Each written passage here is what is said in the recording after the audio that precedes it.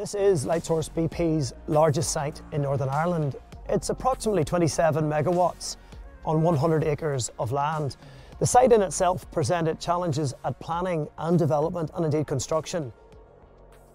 There was huge heritage issues that needed to be dealt with in a very sensitive manner, something that we were able to work very well with the various stakeholders in the Heritage Department, local council and with the EPC during construction. It's a site that has topography that is, let's just say, challenging. It was a little damp and bog-like, and we were able to drain the site quite well, and ultimately it's a project that we're very proud of. Our main objective is to keep the sites running as efficiently as possible and prevent any downtime.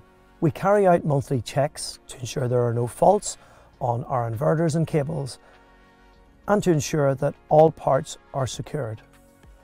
We also carry out preventative maintenance at certain times of the year, such as string testing and using thermal imaging to check for hotspots.